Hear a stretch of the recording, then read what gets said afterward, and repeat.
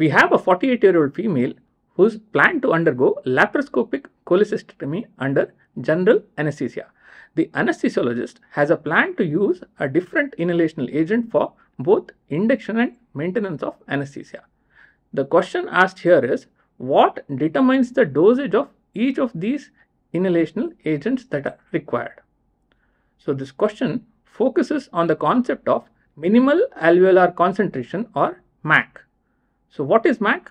As you know, MAC is the minimum alveolar concentration of an inhalational agent that is enough to anesthetize 50% of the patients receiving the agent. So remember, lower the MAC value, more potent is the agent.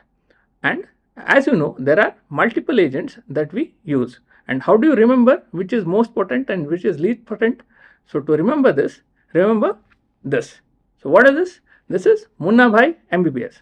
As you know, Munna Bhai MBBS hero is Sanjay Dutt. So if you remember this tagline, you can remember the potency of these agents. Munna Bhai MBBS hero is Sanjay Dutt. Munna Bhai MBBS stands for methoxyfluorine. Hero stands for halothane. Ease stands for isoflurane. Sanjay stands for sevoflurane, and Dutt stands for desflurane. So methoxyfluorine, halothane, isoflurane, sevoflurane and desflurane in the increasing order of their potency. Thank you.